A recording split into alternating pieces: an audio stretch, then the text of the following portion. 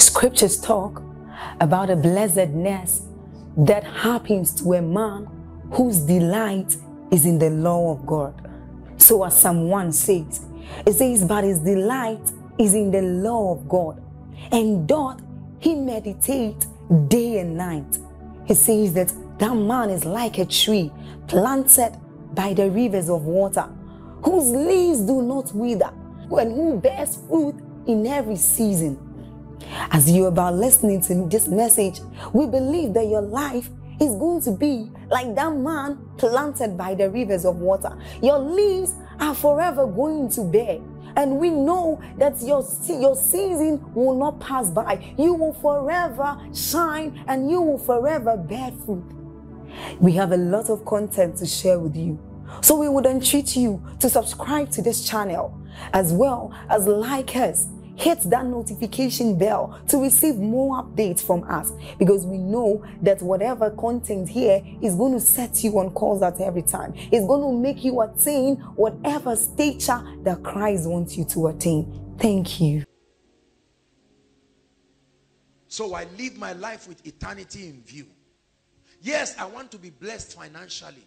Yes, I want ministry to expand. Yet I want this and that to happen. But brothers and sisters, beyond that, that only becomes a worthy pursuit when you know that your eternal security is there. Let me tell you the truth. Satan's ultimate goal is not to make you poor.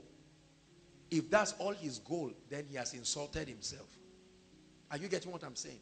Satan's ultimate goal is not to put curses and spells and witches and wizards. No, that's not Satan's ultimate goal. His ultimate goal is to make sure that, number one, he terminates the possibility of the blessed hope in your life.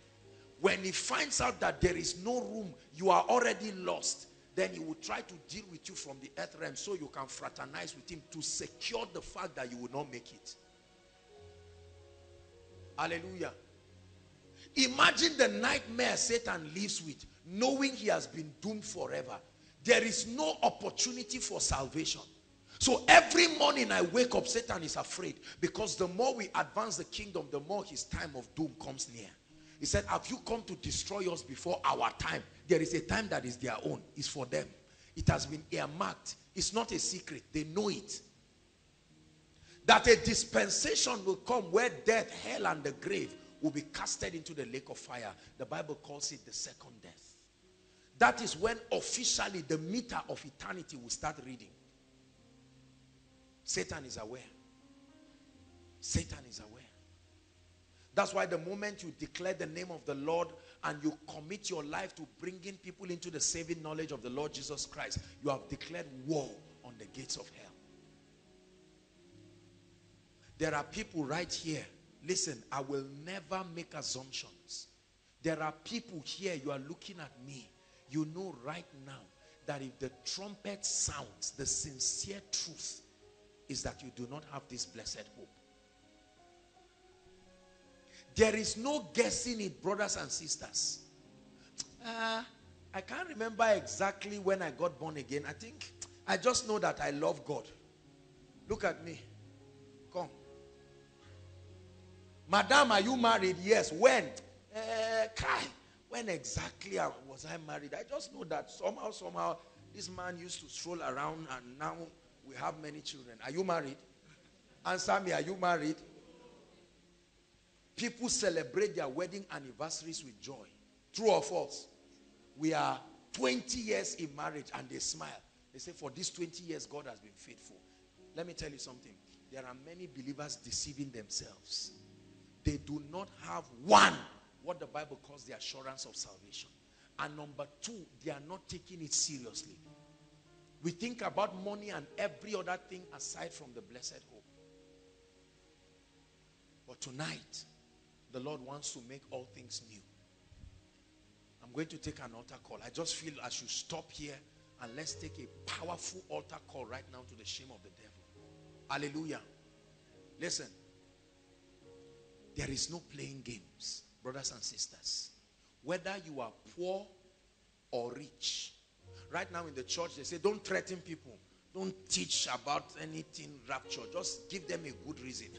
Whether you feel threatened or not, let me tell you the truth, it will happen. Jesus is coming soon. Everything that needs to happen for him to come has happened. The final sign, the preaching of the gospel of the kingdom, is what we are doing right now. And at every moment his majesty can come. If you are afraid of the coming of Jesus Christ, it's because you are going to hell. It should be a thing we should rejoice about and say, Lord, finally an end comes to this life of misery. Hallelujah. Hallelujah. Praise the Lord. Everyone rise on your feet. We're going to take this altar call right now. Please let this be a solemn moment. I am dead serious with what is happening right now.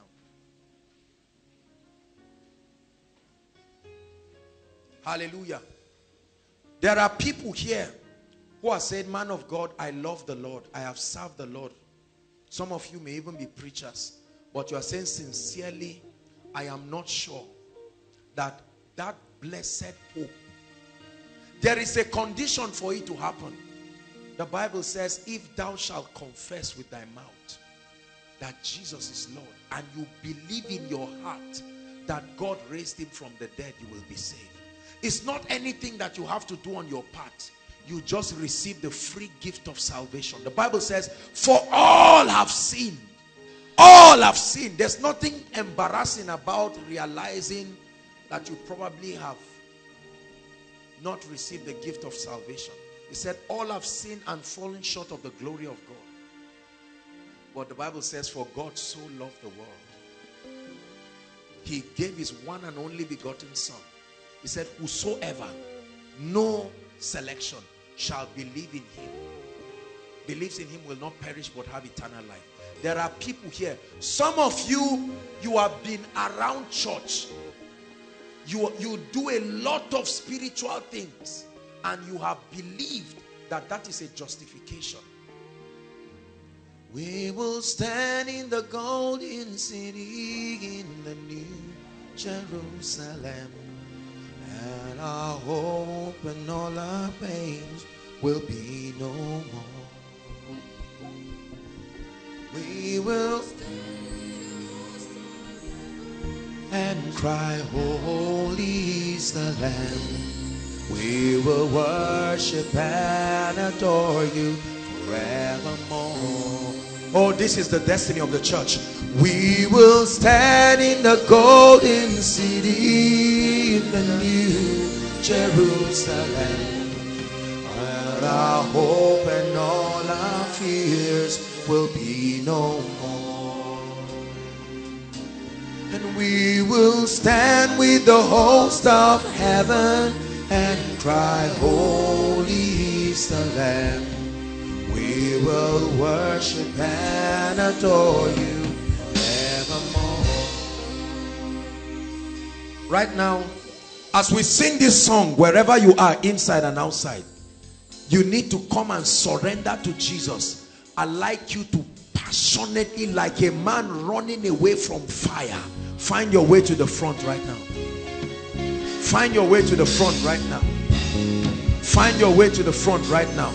The moment we raise this song, I'd like you to come mean business with him. We will stand in the golden city in the new Jerusalem. All our pain and all our fears will be no more. Don't sit back deceiving yourself.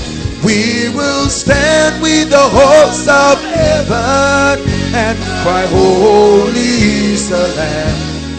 We will worship and adore you forevermore.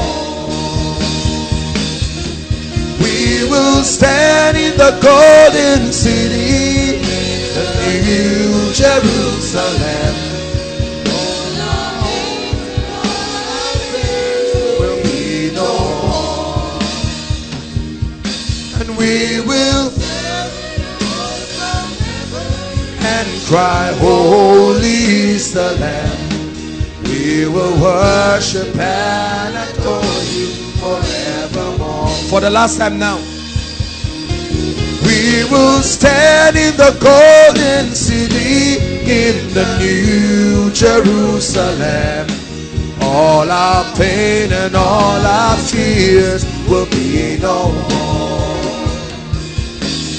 We will stand with the host of heaven and cry, holy is the Lamb. We will worship and adore you forevermore. We will worship and adore you forevermore. The saints will sing, holy, holy, holy is the Lamb. That's what we will sing at his feet. Holy, holy, holy is the Lamb. Oh, when this life is over, that's our song. Holy, holy, holy is the Lamb. They that have been washed by the blood of the Lamb. Holy, holy, holy. Standing, receiving all kinds of crowns of glory. Standing at his majesty's, where he will tell us, well done, thou good and faithful servant. Enter into the joy of the Lord.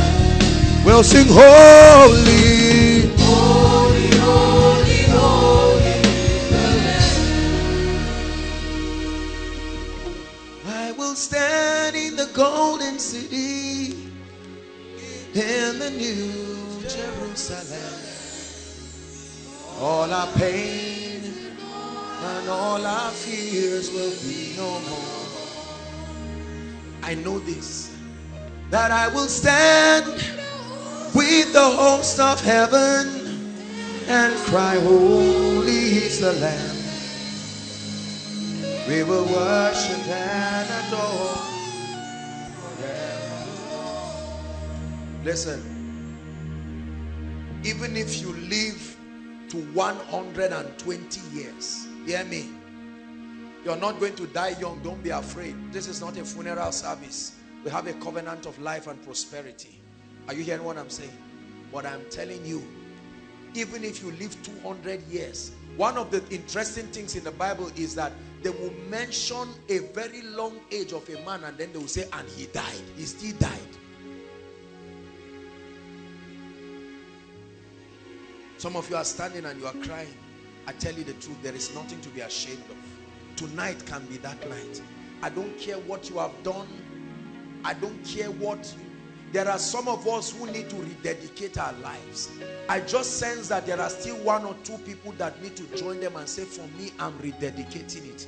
I'm saying, Lord, I surrender everything. I've been stubborn towards the will and the purposes of God. You're part of that inside and outside. Join them quickly as I pray for you. Thank you for giving to the Lord. I am a life that was changed. Thank you for giving to the Lord. I am so. Hallelujah. Those of us in front here, in 1 minute, I'd like you to talk to the lover of your soul. Talk to him. He died for you. The Bible says, while we were yet sinners. As you pray, I want you to think about your life in 1 minute and tell yourself it's over. Enough of playing games. And for all of us who are standing, don't think because you are standing it means you should not reflect. Please, in 1 minute, I'd like everybody to reflect on your life. Am I living my life in a way that if I see it being replayed, I will be glad I lived that way? Am I living my life in a way that if I am to watch myself in heaven, I will say, thank you, Jesus. I spent my life on the purposes of the kingdom. Lift your voice and pray. This is serious business tonight. This is why Jesus shed his blood. Please, don't you think we are playing games tonight? This is a very serious issue. If you're under the sound of my voice, you should be thinking about your life very deeply and seriously. No man will stand for you on that day. There is no advocate, no pastor, no prophet, no apostle. He said books were opened. I saw the dead, both small and great. Let what you are hearing tonight not stand against you in the day of judgment. Pray. Those of you in front, pray. Jesus, you died for me. Jesus, you died for me.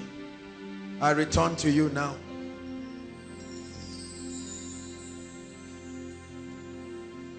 I return to you.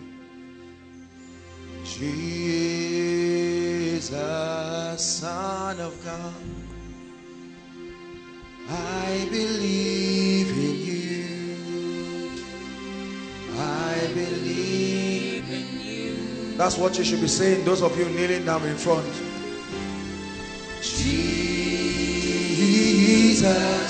Son of God, I believe in you. I believe in you. Just the voices, I'd like you to hush it from the depths of your heart. Jesus. He said, whosoever believes in him shall not perish, but have life everlasting. Whosoever believes in him. Hallelujah. Those of you in front, I'd like you to say after me from the depth of your heart, and never forget this day. Some of you are rededicating yourself. Some of you are truly surrendering all. Say after me, Lord Jesus, I surrender every aspect of my life completely to you. I make you Lord of my life. I have run away from you for too long, but tonight, like a prodigal child, I return home to you, the lover of my soul. I return to you. Wash me with your blood. Cleanse me. Make me new. Give me a new beginning. Write my name in the Lamb's book of life, that when this life is over, I will have that blessed hope. I declare today that I willingly, consciously make Jesus Lord of my life. I'm willing to live by your word. In the name of Jesus. Father, what a privilege. What a privilege. I ask you in the name of your Son Jesus Christ, that the grace for a new beginning, give them in the name of Jesus. For many of them, they have been running like a deer that pants for the water, and tonight they have found salvation. I ask that this will be a genuine desire, that on that day when we all stand, we will see them. I bless you. I declare your sins forgiven. I declare that your name is in the Lamb's book of life. And I declare that Jesus is Lord of your life. From tonight, grace to walk in righteousness. I cut you away from any lifestyle that is not consistent with the character of the kingdom. In the name of the Lord Jesus Christ. A big congratulations to you. In the name of the Lord Jesus Christ. Hallelujah. Please, I'd like you to follow the ushers in 1 minute. They'll just have your details and you return back to your seat. Hallelujah. Hallelujah. For those of us standing, before we continue, there's one more aspect that I must touch, and then we'll pray. In 1 minute, I'd like you to pray and say, Lord, you have found me. Keep me. Keep me. Go ahead and pray. Keep me. Keep me. Pray. Lord, you have found me. Keep me. Oh yes. Now unto him who is able to keep you from falling and to present you faultless. Now unto him who is able to keep you from falling in the midst of the pressures and the challenges of life. Keep me. Keep me from falling. It says, and lead us not into temptation, but deliver us from evil. For thine is the kingdom, thine is the power, and thine is the glory.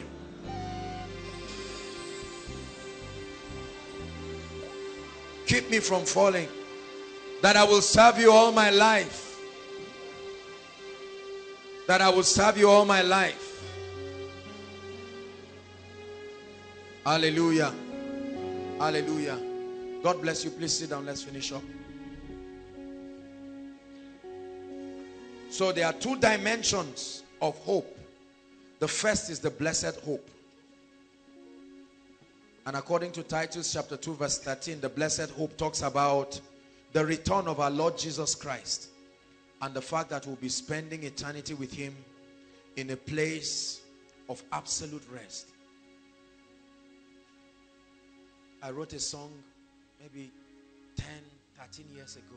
The coming of the Lord is near, and I can hear the sound of the trumpet so loud. When the dead in Christ shall rise again, and we who are alive will be caught up in glory to a place of rest called heaven, called paradise, and there we will rejoice forevermore. Remember, writing that song was my communication. I've taken God serious all my life, and I want to encourage us. Stay with God. Stay with God. A time will come where we will be in a place of absolute rest and peace and love forever, where there will be no wars, no terrorism, no hunger, no issue of jam and wayek, no issue of corruption and death and sickness. And that is our blessed hope. Hallelujah. Absolutely.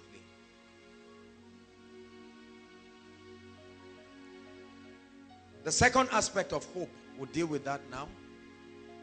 When your eternity is secured, you can deal with the quality of your life here on earth, and that's what we want to deal with very quickly. The fact that our ultimate hope is beyond this life. It's not a guarantee that we should allow the devil to buffet our lives here in the earth realm. The Bible says, having the promise of this life, having the promise, how did he put it now? We're going to get to that scripture. 1 Timothy, I think we'll get there. Let me just skip it. The second dimension of hope is what the Bible calls hope in this life. Hope in this life. So our hope is not just in heaven alone. We have hope even in this life. Hallelujah. 1 Timothy chapter 4 verse 8. 1 Timothy media, if you can help us. Everyone say hope in this life. Yes. If you are supposed to live 90 years old and you are 25 years now or 30 years, how many more years do you have? At least 60 or 65 years. You don't want it to be 65 years of hopelessness and misery. Hallelujah. So we must have hope even in this life. 1 Timothy chapter 4 verse 8. He said, but bodily exercise profited little. For bodily exercise profited little, but godliness is profitable to all things. He said, having the promise and expectation of the life that now is, and then that which is to come. So there is a promise of the quality of life that now is. Jesus speaking to the disciples said, no man who has left father or mother or land, houses for my sake and for the kingdoms, he said, but he will receive in this life this and that, and then in the life to come, life everlasting. There are issues in our life today that we're discouraged about, And we must sustain the grace to deal with it. Praise the Lord. We need hope in this life to be able to achieve our goals, to be able to push through the walls of limitations, to be able to overcome challenges and obstacles, and to triumph over circumstances. I'll take it again. We need hope in this life so that we can achieve our goals. We can push through the walls of limitations. We can overcome challenges and obstacles. And finally, triumph over circumstances. These are the two dimensions of hope. One is the blessed hope at the return of our Lord Jesus Christ. And the other is the hope we have that assures us of victory here and now. Praise the Lord. Now, very quickly, what is the basis for hope? What is the biblical basis for hope? Let's start with our blessed hope. That means, what is the foundation? What is the assurance? What is the condition? What is the basis on which we have our hope? The blessed hope. What gives us assurance that what we call blessed hope is not a lie? What gives us that assurance that we will partake of it? Number one is the sacrificial and the substitutionary work of Jesus Christ. The first basis for our blessed hope, hope beyond this life, is the sacrificial and the substitutionary work of the Lord Jesus Christ, that has given us access to eternal life and peace with God. Romans chapter 6 from verse 23. So the basis for my spending eternity with God, the basis for that hope that I have, is the fact that Jesus died. The sacrificial and the substitutionary work of the Lord Jesus Christ, that today has granted me access to eternal life and peace with God through the blood of Jesus. Romans chapter 6 from verse 23. Hallelujah.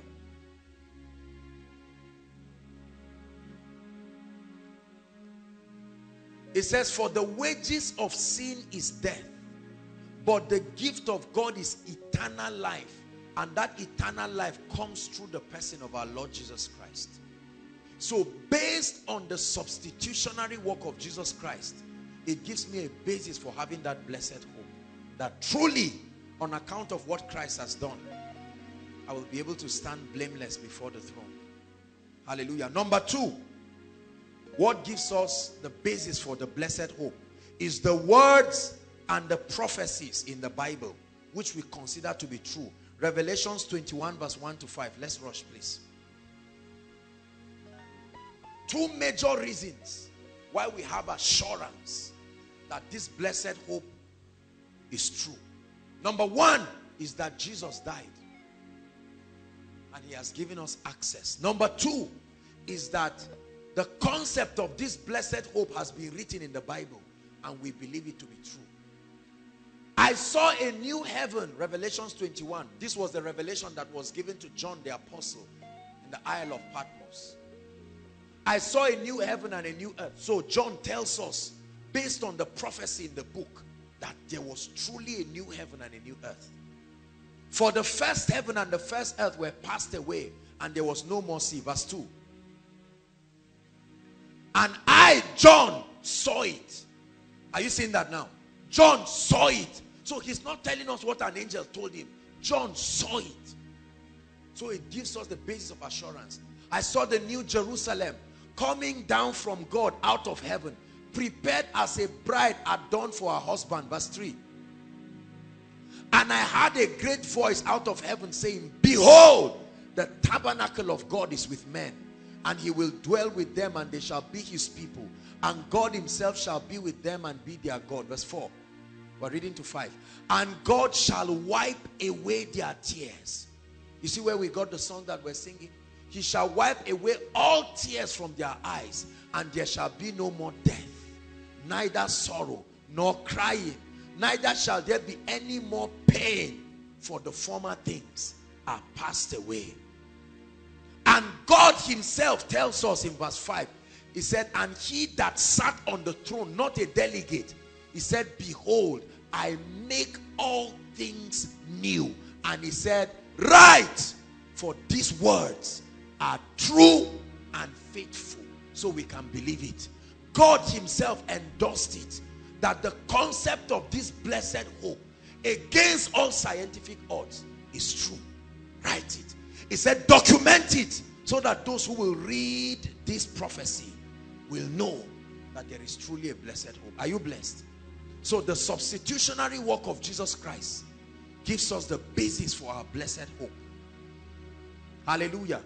And then the prophecies of the Bible, given and endorsed by God himself, further gives us an assurance. So that is the basis for our blessed hope. What is the basis for our hope in this life then? The second dimension.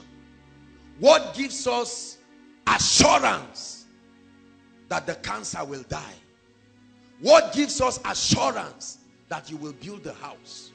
What gives us assurance that in spite of all of the delays and the frustration in your life, you will emerge a champion? What gives you assurance that the ministry that looks small today will be of global impact? I call them the attributes of God.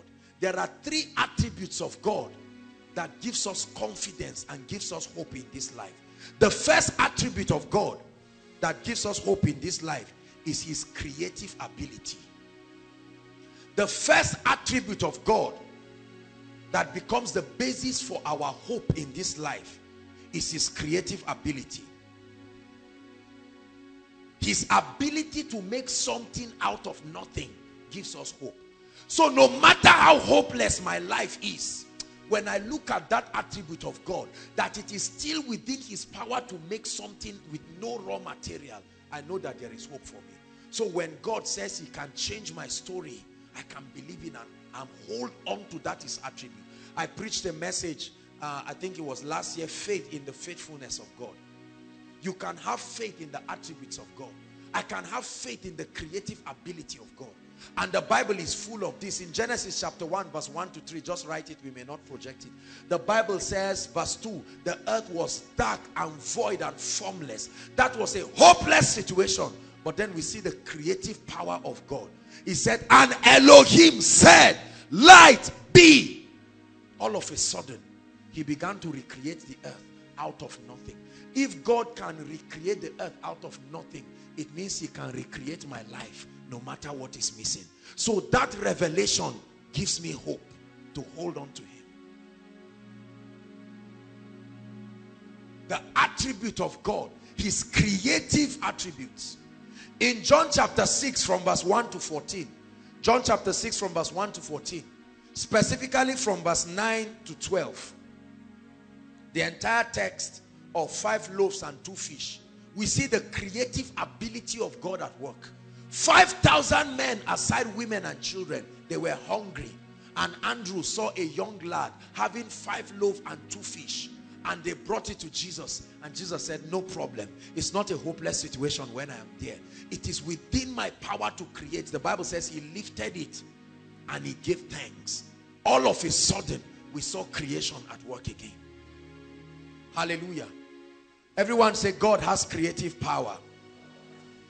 Because you see, for many of us, it is difficult to see how God will step in and change your situation, because the raw material you know to produce that change has been lost. Are you getting my point? How can I have hope that I will give birth to a child when the womb that should keep the child has been removed? Are you getting my point? Maybe because of fibroid or something, the womb was removed. I saw it, I know it's gone. Can I still have hope? The Creator. The Creator. Hallelujah. He said, all I need is your cooperation, the Creator. The one who can make nothing is still a raw material for him. Everyone say, God has creative ability. So there is hope for my life. I think it was here we had a testimony about someone who jam came out. Remember that jam? and there was 100 and something. Hallelujah. 100 and something. And I think after one of the miracle services or so, the person went back to check the jam, confirmed he had 200 and something. The Creator. See, let me tell you, the attributes of God represent the possibilities in Him. And the one you believe is the one that can work for you. All of the multifaceted attributes of God represent the possibilities in Him. I believe every part of Him. I believe everything that He can do. So, the attributes of God. The first is His creative ability. It gives us the basis to have hope in this life. Number two is God's restorative ability. His ability to restore. What does it mean to restore? To bring back to life that which is dead, to make perfect that which is imperfect, and to bring back lost opportunities. God is able to do that. God is able to do that. There is an attribute of God that can restore things. So it gives us hope that even when our situations look hopeless, when God steps in, He can restore. In Ezekiel chapter 37 from verse 1 to 7, just write it. Just write it for time's sake. Ezekiel 37 from verse 1 to 7, Ezekiel said that he took me in the spirit of the Lord to a valley full of dry bones. Hallelujah. The prophet of God was taken to a valley. The Bible says there were very many and the bones were very dry, meaning they had been there in a long time. And he says, Son of man, can these bones live again? And the prophet said, only thou knowest. And he said, prophesy. Speak to these bones. Hear ye the word of the Lord. And all of a sudden the Bible says, at the prophet's word, bones began to be joined to bones. I'd like you to say, God can restore. Say it, God can restore. God can bring back to life that which is dead in my life. God can make perfect that which is imperfect in my life. And God can restore lost opportunities in my life. Oh yes. Everything that was lost shall be returned unto you. Everything that was stolen shall be restored unto you. Arise. Everything that was lost can be restored. I'd like you to say hallelujah. In John chapter 11, the entire text is from verse 1 to 44. But the part that concerns us is 17 to 27 and 39 to 44. Don't project it because of time. It talks about the story of a man called Lazarus in a place called Bethany. The Bible tells us that Lazarus, one who was greatly beloved of Jesus Christ, Jesus loved him so much. A report got to Jesus and they said, Lazarus whom you love is sick. And Jesus said, don't worry, the sickness is not unto death. Meaning the situation would not be worse than it already is. And when the master speaks, you believe him. But then they returned and Jesus told them, let's go to our brother Lazarus, for he sleepeth. And they said, if he sleepeth, it's good for him. And then he came directly. He said, our brother Lazarus is dead. 4 days. And the restorer, he was on his way coming. And when Mary saw him, she was angry, she was grieved. And they said, Master, if you had been here, Lazarus would not have died. He said, but now I know that it's not late. And Jesus said, Lazarus, your brother will arise.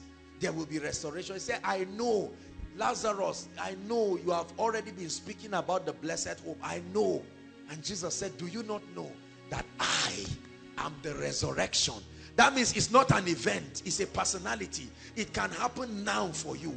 I am the resurrection and I am the life. And he looked at a stone men had concluded and he said, roll away the stone.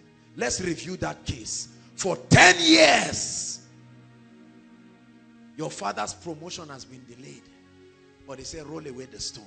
You take a step of faith. Show me that you have hope by going to roll away the stone. I won't roll it for you. Roll it away. If you want me to visit that case, roll away the stone. And they rolled away the stone. And Jesus stood And in chapter 35, the Bible says, and Jesus wept. He had so much compassion. And he said, Father, I thank you because you hear me always. And I don't say this because I'm doubting you, paraphrasing, but so that these people will know. And he echoed a voice, the resurrection and the life. He sent a signal that rattled Hades, the place of death, the dead people. And he said, Lazarus. You know why he mentioned Lazarus' name? If he just said comfort, every dead person would have come to life. And so he mentioned the one he wanted to come. He sent a word, and that word came, passed through the astral realm and went, and the word like a meter, and it saw the spirit of Lazarus, and he said, the master calleth. That's how rapture will happen. The blast of the trumpet will rattle through the gates of the spirit, and the doors of life will open. He said, Lazarus, come forth. And all of a sudden, they saw a man coming out. And he said, take off those grave clothes. Oh, God can restore. Who asked you to close those chapters in your life? Am I speaking to you? Who asked you to close the chapters? There are people who do not even confront certain issues again because they have closed it. But tonight the Lord is saying, open it up. I want to visit it. I want to visit it. I want to visit it.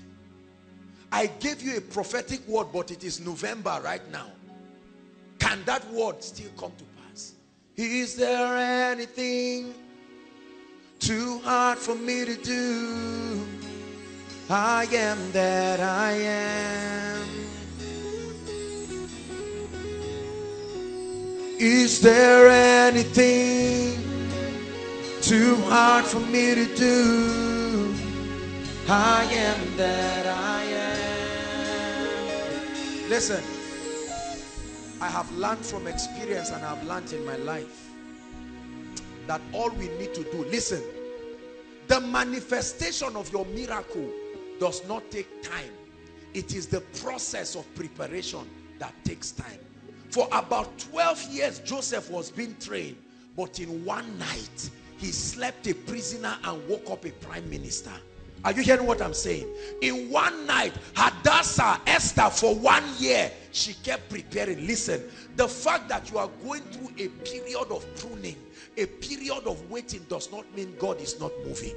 If you think he's too slow, you will want to move faster than him, and you will complicate your journey. Wait. In one night, God changed the story of a nation. The prophet said, by this time tomorrow. Even if he said by this time next year, it will be fair enough. But he said tomorrow, tomorrow, tomorrow, tomorrow. Someone is sitting here tonight.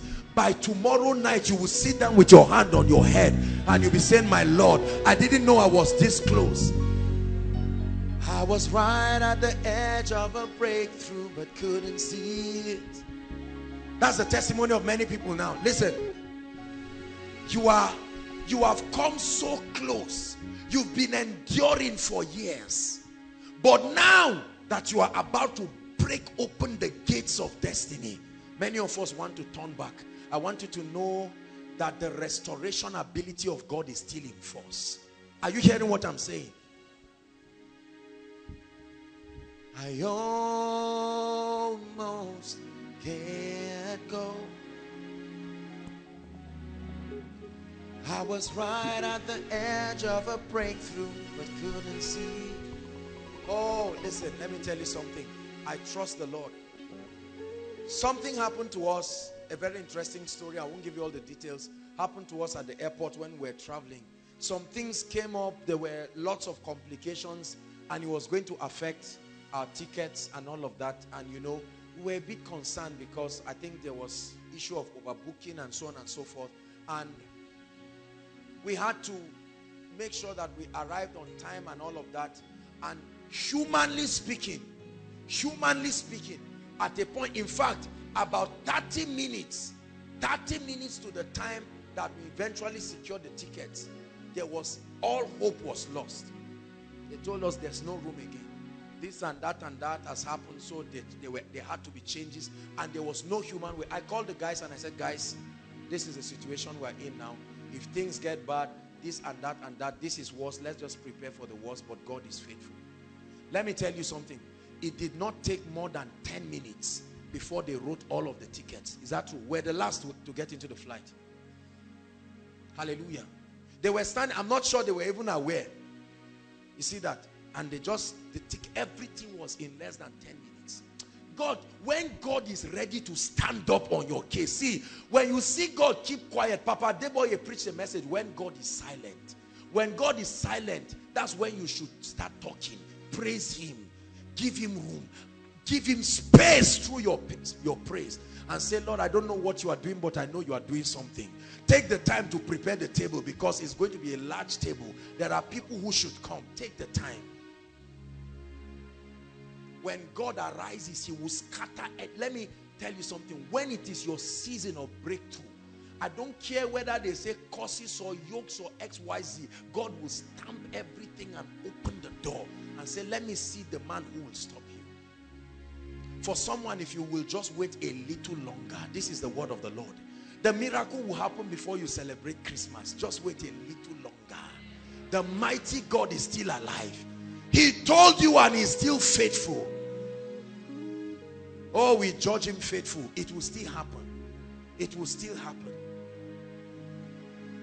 Who is God speaking to? It will still happen. It will still happen. One of our brothers here, both him and his wife, the ladies in ushers and all of that. I remember when that brother met me. They are married now. They married early this year, I think around April. I remember when that brother met me. And the brother was, he was sharing with me a bit about his marriage life and all of that. And I told him, I said, God will bless you and God will do a quick work. Brothers and sisters, within a short time, I was shocked. And if you see the pretty and godly lady, a combination of everything, within and without. Come on, ushers. Hallelujah. Whereas someone has been searching without the help of God for decades. Searched all over, couldn't find nobody. I looked high and low, still couldn't find nobody. Nobody great, nobody greater, nobody greater than you. Let's sing it one more time. I searched all over. Come on. I searched all over, couldn't find nobody.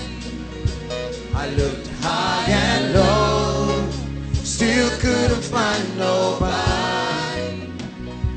Nobody great, nobody greater, nobody greater than you. Hallelujah. His ability to restore.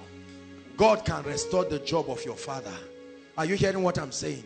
God can restore it. He can restore it.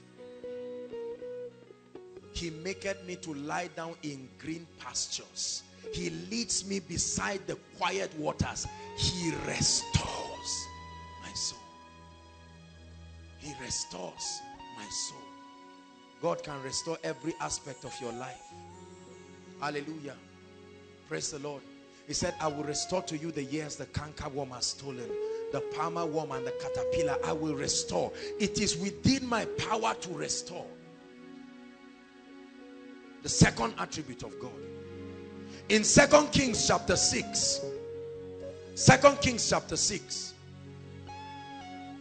Let's project it very quickly. 2 Kings chapter 6.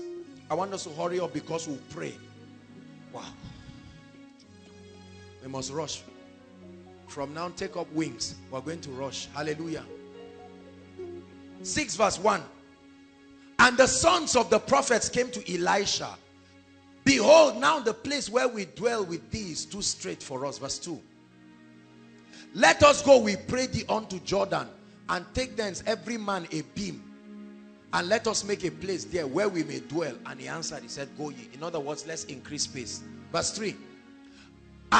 And one said, be content, I pray thee, to go with thy servants. And so Elisha goes with them. Verse 4. So they went with them. He said, and as they came to Jordan, they were cutting down wood to make the place for their meeting. 5. But as one was felling the beam, what happened? The axe head fell into the water. And he cried and said, alas, master, it was borrowed. I'm in trouble. I'm in trouble. I need help. I collected this to do the work of God, but it has landed me in trouble.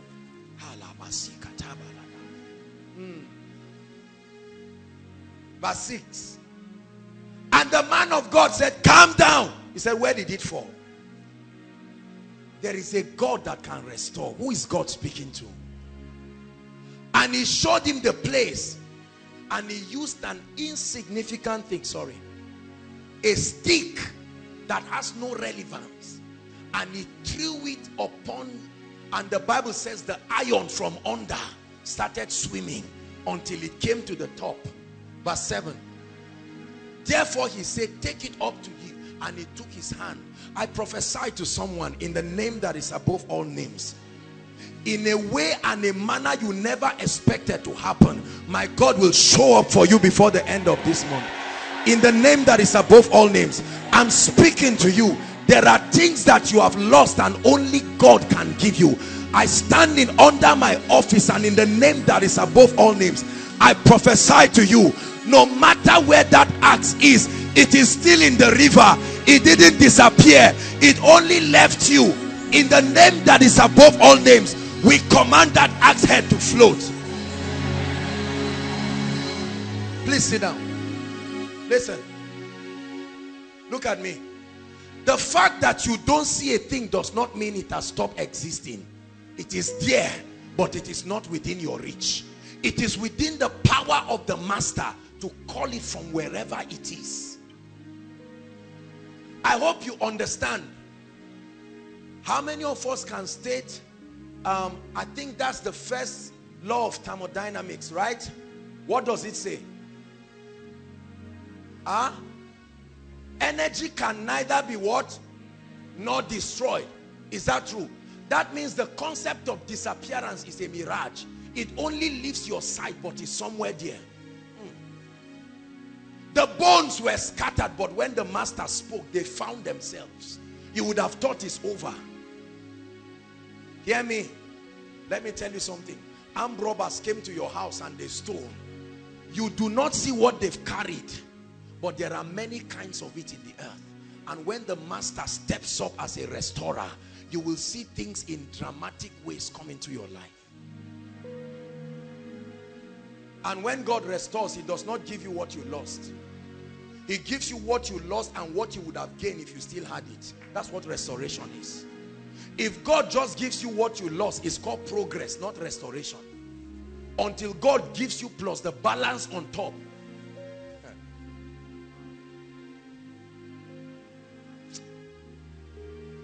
He said, who has believed our report? The third attribute of God, very quickly, that gives us the basis for hope in this life is God's ability to bring acceleration. God's ability, his attribute as a God that can suspend time. He can move beyond time, move beyond protocols. He can expedite the process of certain things. His ability to bring acceleration. In 1 Kings chapter 18, from verse 41 to 46. 1 Kings chapter 18 from verse 41 to 46. The Bible speaks to us about the prophet. Hallelujah. A great prophet of God.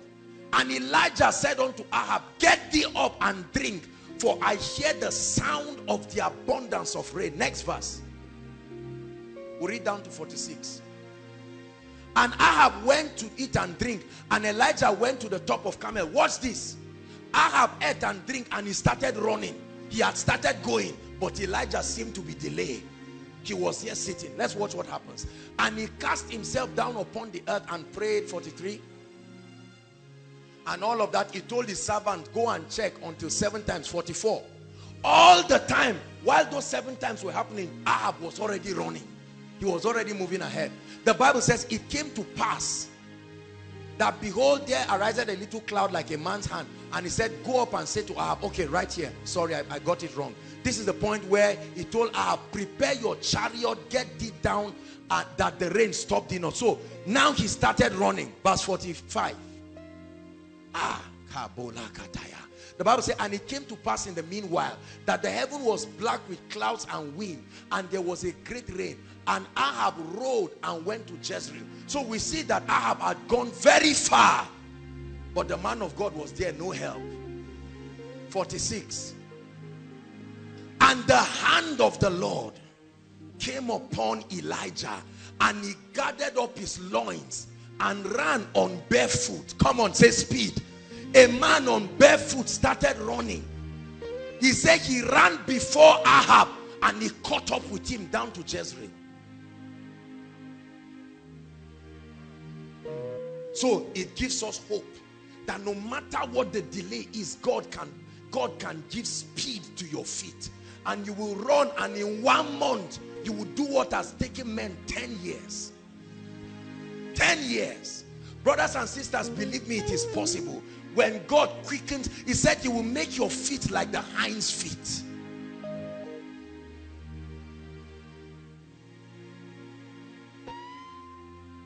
His ability to bring acceleration. The Bible tells us how that when Jesus told the disciples to go to the other side, they entered the boat and they started going ahead of him. Is that true? And the Bible says he stayed to pray. They were 6 hours ahead of Jesus. 6 hours ahead. But when he got up, he started walking, and within a short time he caught up with them, and he was about to overtake them. They thought he was a ghost, and he walked on water. It doesn't have to be the normal process. When God steps in, he can break protocols. Are you hearing what I'm saying? In John chapter 2 from verse 1 to 10, but our verse of emphasis is from verse 6 to 10. Project verse 6 to 10 for us. John chapter 2 from verse 6 to 10. The Bible tells us about a wedding in Cana, and the Bible tells us they took out time to prepare that wedding. It probably took them days to make wine, but that wine finished. They needed a miracle, and something happened. It says, and there were there 6 water pots of stone, after the manner of the purifying of the Jews, containing 2 or 3 this and that. And then verse 7, and Jesus said, fill the water pots. It does not have to undergo the process of fermentation. There is a spiritual fermentation process that can happen. Come on now. Yes, you don't need to wait until it produces all of those things. Are you getting what I'm saying? No enzymes, no nothing, no ethanol, no nothing, no hydrocarbon, no nothing. A technology in the spirit. Fill the water pots with water, and they filled them up to the brim. Verse 8. And he said, draw it out and take it to the governor. Chemical reaction finished. Yield 100%. Are you getting my point? 100%. No waste, nothing to throw away. No releasing of any CO2 or anything. No. Chemical process finished. Expedited time at once. And he said, draw it out and take it. Verse 9. And when the ruler of the feast tasted the wine, so on the way it became wine at once, and he knew not whence it was. He said, the governor of the feast called the bridegroom. Verse 10. And he said, every man at the beginning doth set forth good wine, and when men have well drunk, then that which is worse comes. In other words, people give their best at the first time. But he said, why have you kept the good wine until now? There is someone here, within a short time, what you will do, men will think you took 10 years to do it, but that it happened within days. One of our brothers, Mukhtar, I think he did his whole project within a short time, because they later cancelled the whole thing. And what he did within 2 days was greater than what he did in months. Everybody shout speed. Shout it again. Oh, God will accelerate your life. Hallelujah. Finally, before we pray, how do we activate hope? It must be activated. It doesn't just happen. 3 keys, and we'll rise up to pray. Activating hope. Principle number 1. Total surrender to the Lordship of Jesus Christ. You want to activate hope in your life. Both blessed hope and hope in this life. It starts with surrendering to Jesus Christ. Total surrender gives you an eternal consolation that in the end of all things, you will be with Jesus forever. I call it the master hope. The master hope. When you surrender to the Lordship of Jesus Christ, you have ultimately activated hope. Scriptural references. Romans 5 verse 2. Don't project. Romans 5 verse 2 and then 1 John 5 verse 13. Talks about us knowing that we have eternal life. So total surrender to the Lordship of Jesus. Number 2, how do we activate hope? The power of testimonies. The power of testimonies. The power of testimonies. Psalm 66 verse 16. The power of testimonies. Psalm 66 verse 16. Declaring your testimony activates an assurance in the listeners. The Bible is full of testimonies that many have held on to and seen it reproduced in their lives. Testimonies can reproduce themselves in the lives of the listeners. So every time I testify of what God has done in my life, it activates hope. So someone who is about giving up just hears that God did this and he said, if God did it, then I will still hold on. Hallelujah. Psalm 66 verse 16 says, come and hear, all ye that fear the Lord, and I will declare what he had done for my soul. I will declare it. I will declare it. In Luke chapter 8 from verse 26 to 39. Just give us verse 39. Luke chapter 8 from verse 39. But the whole context is 26 to 39. The Bible speaks to us about the madman in Gadara. Hallelujah. The madman in Gadara, after he was healed, he was blessed, he wanted to go with Jesus, and Jesus said, no, go. And the Bible says, return to your house. Jesus was telling him, go and testify. Return to your house and show how great things God has done unto thee. And the Bible says, and he went his way and published throughout the whole city how great things Jesus had done unto him.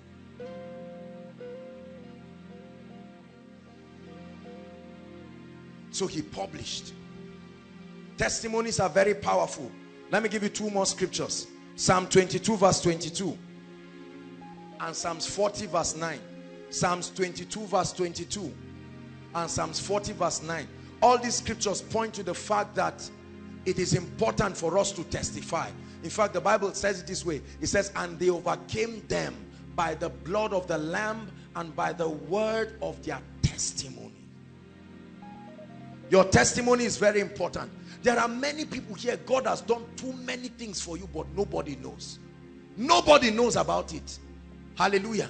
When they say submit your names and come and tell us what God has done, there are many of us here that have striking testimonies. Many of us come for counseling and God does remarkable things and we keep quiet. I tell you, we don't share 1/20 of the remarkable testimonies that happen in this house and through this ministry. In fact, there are more people who share testimonies outside of Koinonia than those who share testimonies here. When you share your testimony, you activate hope in the life of people. Hallelujah. Praise the Lord. I'll never forget Steve Strings. I remember one time he gave a testimony. It was a miracle how he got admission in ABU. He got admission with the third list. The first list came out, his name was not there. The second list came out and his name was not there. But he had the testimony of someone. We were in Living Faith that Sunday. And the testimony of somebody. And the person testified that he went around Senate 7 times. Angry and saying, Lord, this is Jericho. It must fall. And when admission list came out, his name was there. Steve Strings said, that's it. Steve Strings went around 7 times. That list came out, his name was there. Because of testimonies. Listen, many of you have taken the same steps some people took and you got the result, but you have kept quiet. Hallelujah. One of our school of ministry people, he came in, I think he should be around here, and he came, he sent me a text, a very humbling testimony. In fact, I told him to come over at the school of ministry tomorrow just to share with our current students, to bless them what God has remarkably done in his life within a short time. God has done too many things for us, and if you will not give him the glory, you will stop seeing his hand in your life. He said, if you will not glorify me, I will raise up stones. Meaning, I will only raise up what will glorify me. Hallelujah. So the power of testimonies. Number 3, and this is where we wrap up tonight. The ministry of prophets of God. How do you activate hope? The ministry of true prophets of God. Not just prophet in office, but men and women of God who stand in prophetic dimensions. Listen to me. This is very important. I want you to listen because we're about to pray. All through scripture, true prophets of God have been dispensers of hope and agents of change. Men have always been God's weapons that he will use to bring hope alive and to create changes in people. Hallelujah. Joseph was the prophet of God that was sent to Egypt to preserve them. Elijah was sent to a widow in Zarephath to preserve her and restore to her what the famine had taken. Elijah was also sent, Elisha was sent to the woman in 2 Kings chapter 4. The Bible talks about the wife of the sons of the prophet. They were about to take her children and do trade by barter with them. And the woman ran to the prophet. And the prophet said, what do you have in your house? Do this and that and that. And the woman came out of the situation. Hallelujah. In 2 Kings chapter 5, the story of Naaman. The Bible says Naaman was the captain of the Syrian army. He was a great man, but he was leprous. Hallelujah. And when they sent him with a letter, the prophet gave an instruction. Go and wash yourself 7 times in Jordan. And that was it. The scripture we just shared in 2 Kings chapter 6. The restoration of the axe head by the instruction of a prophet of God.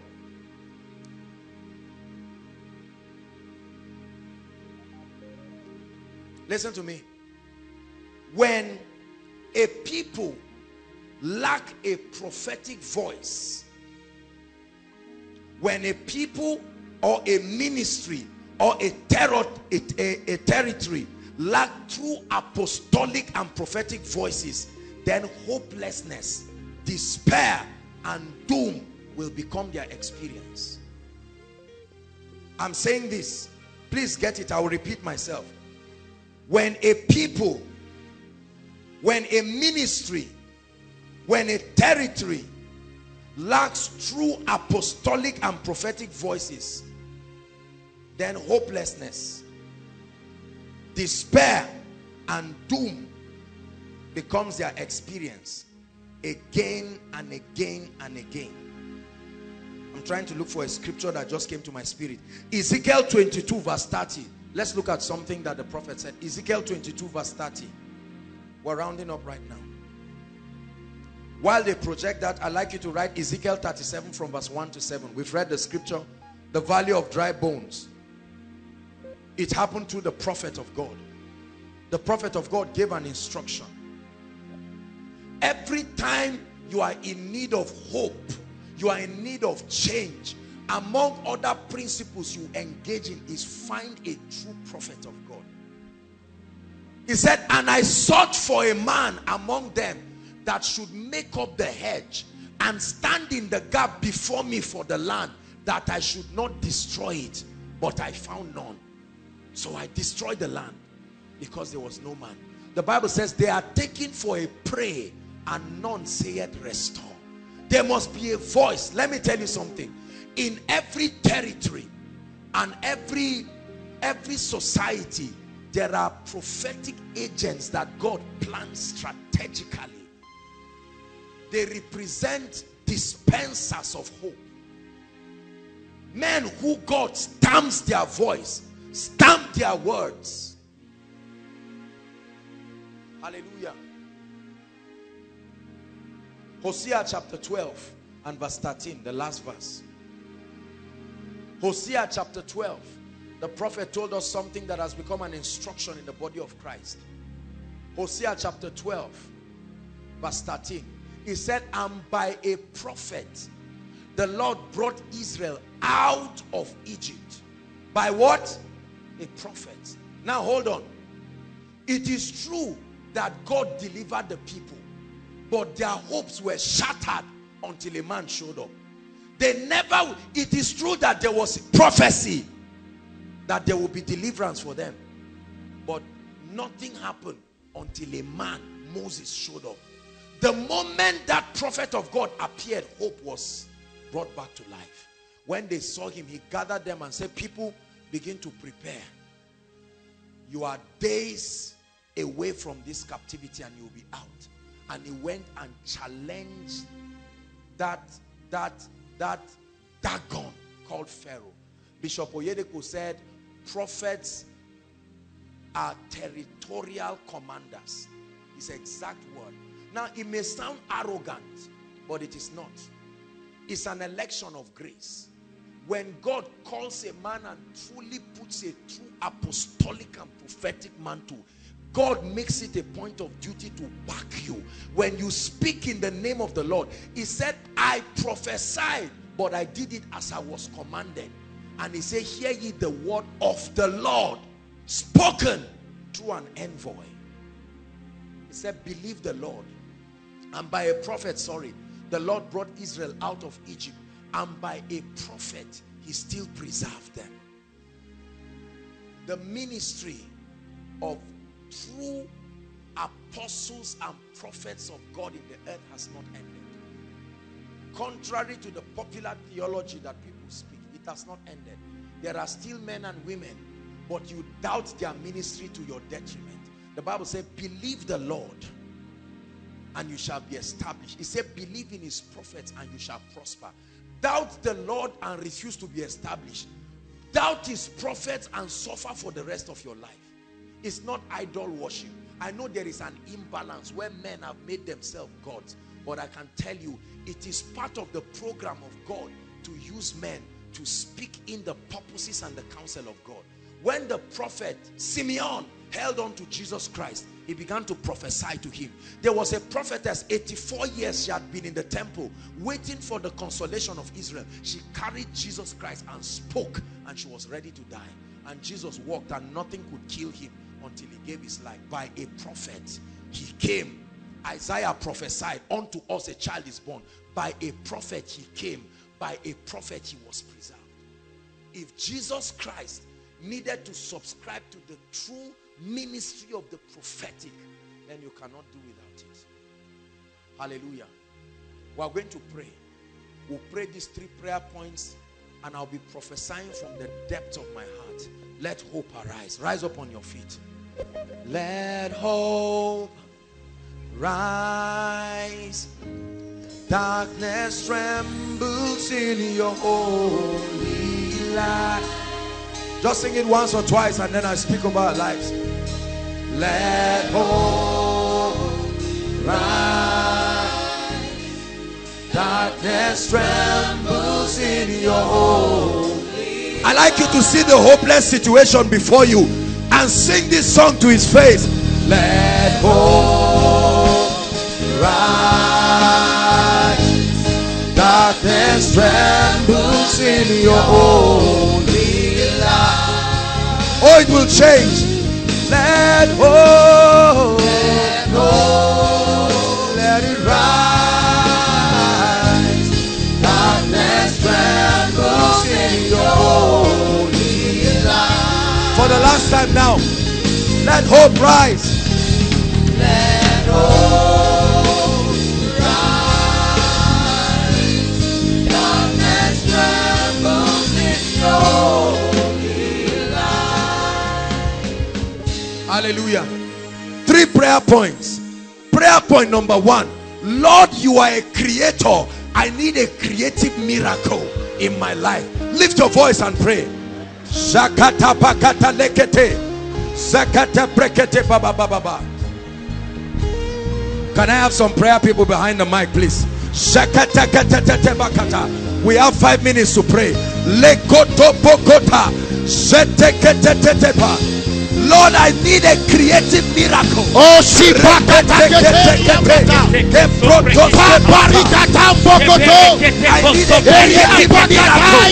In my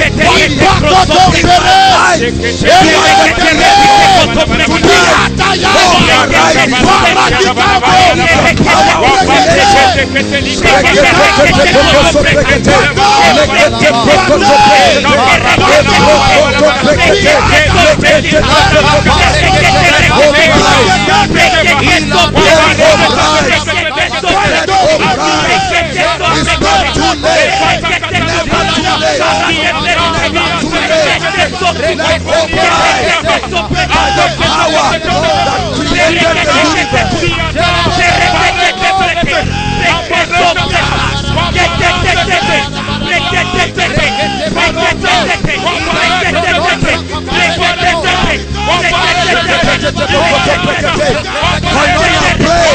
In the name of the Lord Jesus, we declare hope to every hopeless situation.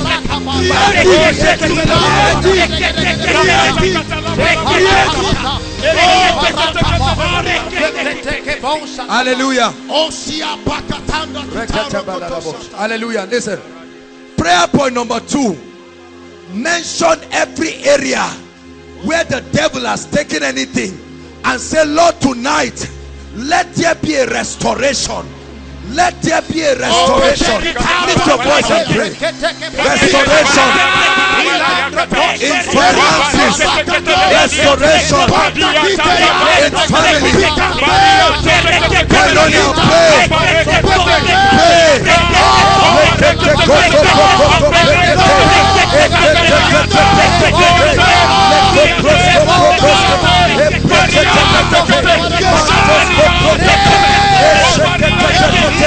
I command restoration.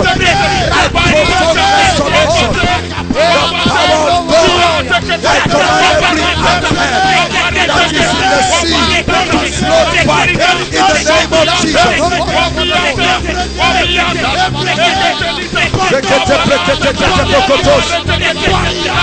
Command restoration of opportunities. Command restoration in your academics. Command restoration in your home. Command restoration in your ministry.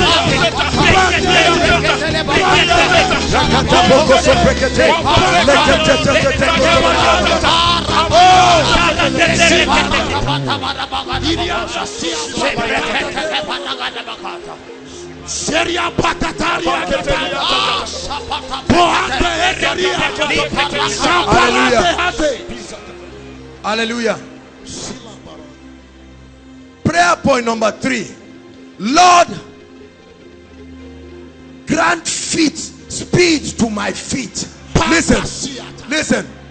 Lord, before December, let me accomplish what I have not done from January to now. Lift your voice and pray. Give me speed. Give me speed. If you pray from your heart, God will answer.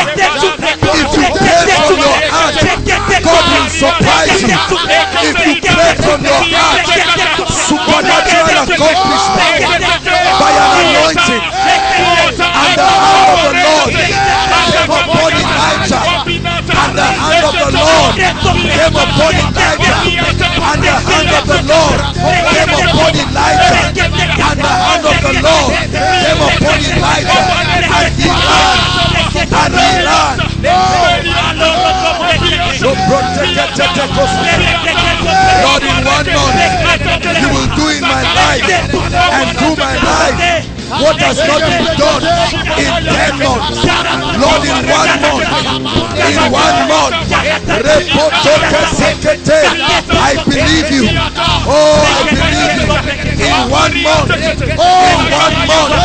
you will do in my life. In 1 month, you will do in my health.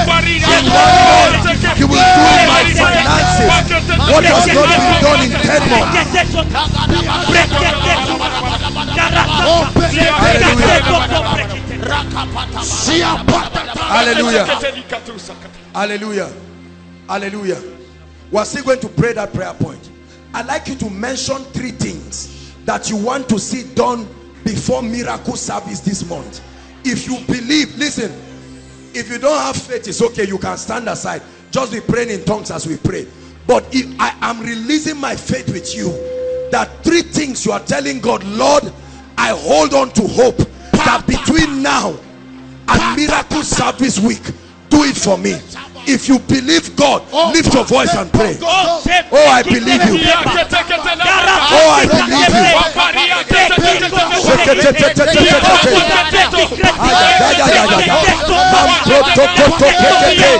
Lord, we believe you. We are believers in this house. We are believers in this house. We are believers in this house. We are believers in this house. You have done it before. You will do it again. You have done it before. You will do it again.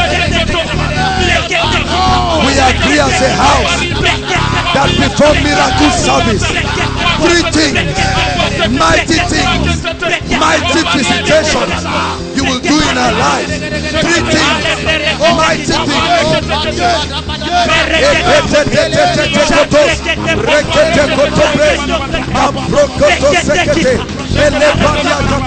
We believe you. We believe you.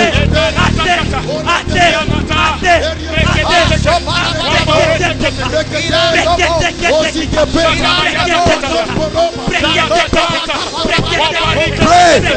God will do it. God will do it. God will do it. God will do it. God will do it.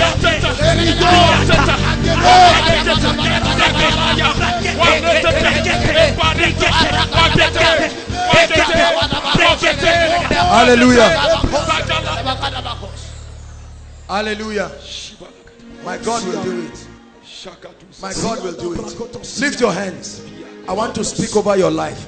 I told you the 3rd key is the true apostolic and prophetic ministry. Brothers and sisters, I don't know what your expectations are, but I know that for God to have brought this message, there are people who need a miracle desperately, and it will take a prophetic word.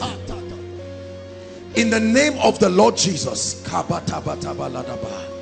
in the name that is above all names, if you take me as a servant of God, in the name that is above all names, I speak over the situation that has challenged your life.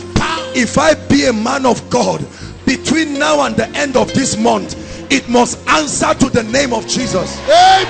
It must answer to the name of Jesus. Amen. It must answer to the name of Jesus. It must answer to the name of Jesus. Amen. I come tonight in the name of the Lord, the captain of our salvation. I come in the name of the one who is the multi-breasted one, who said, is there anything too hard? And I invoke the powers of the heavens. I decree and declare in the name that is above all names, Lord, I prophesy, let miracles erupt in the lives of your people. Let miracles erupt in the lives of your people. Receive financial miracles. In 1 month, someone here will get a financial harvest that January to October has not given you. I prophesy it in the name of Jesus. In 1 month, someone will give you a gift before miracle service that no man has given you in your entire life.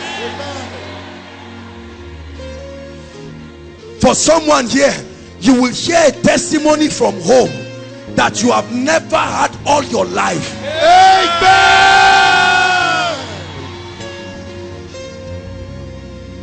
Hallelujah. There are some of us, you have been trusting God for specific things, and as it is, humanly speaking, it doesn't look like you have what it takes to get it. But in the name of Jesus, may the hand of the Lord come upon you tonight. Amen. And I prophesy speed. Amen. I prophesy speed. Amen. I prophesy speed. Amen. In the name of Jesus. and every power and every force that frustrates the rising of hope in your life, in the name of Jesus, I come under the anointing of the Spirit. I challenge those powers and I command them to let you go now. Amen. The Bible says by a prophet they were preserved. I command that you are preserved. Amen. Your going out and coming in is blessed. We will not hear any report of death. Death, we speak to you. Anywhere you see one of these ones, we command you to stay clear. In the name of the Lord Jesus. And every fear of death, every fear of failure that is in you, that makes you think you will not see the end of the year. The Bible says by a prophet they were preserved. I command that you are preserved. In the name of the Lord Jesus Christ. The God that brought you to 2014 will take you into 2015. Thou shalt not be afraid of the arrows that fly by day, nor the noisome pestilence, or all these that wasted in noonday. I command that you are preserved. The seal of the blood is upon you. Every altar that invokes your name will invoke fire upon them. In the name of the Lord Jesus. Every coven, every altar that invokes your name or that of your family members, what will show up is the fire of the Holy Ghost.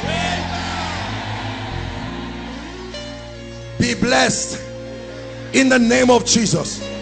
Everything these hands that are lifted said to do, I pray in the name of Jesus, may they prosper. Those of you who are walking, I prophesy that these 2 months will be the best time you have had walking this year. In the name of the Lord Jesus. Thank you, Jesus. Those who are trusting God, students, for where the school fees of next session will come from, before miracle service, you have your school fees in your account.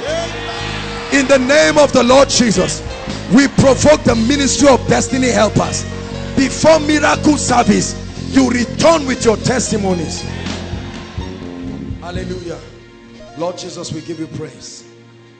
This is your first time worshiping with us here. This is Koinonia and we love you. Wherever you are, please make your way to the front right now. We want to pray for you very quickly. Thank you for coming. Thank you for coming. Celebrate them, Koinonia. God bless you. God bless you. No matter how far inside and outside, God bless you. You are most welcome. You are most welcome. Let's keep standing. We're rounding up. Let's keep standing, please.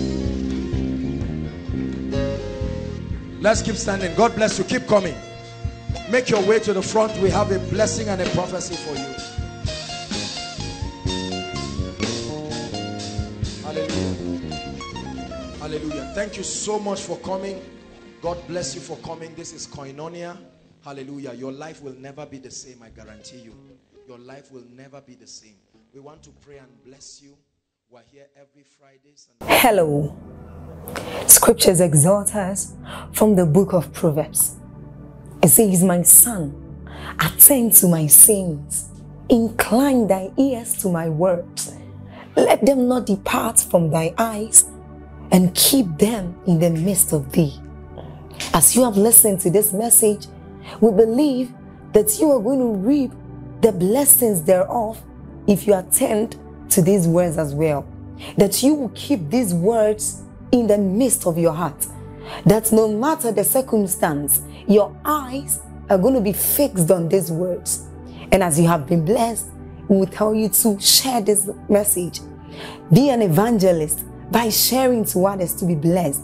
And then subscribe to this channel for us, because we have loads of videos, we have loads of content that is going to make you blessed, that is going to set you on course, that is going to set you ablaze.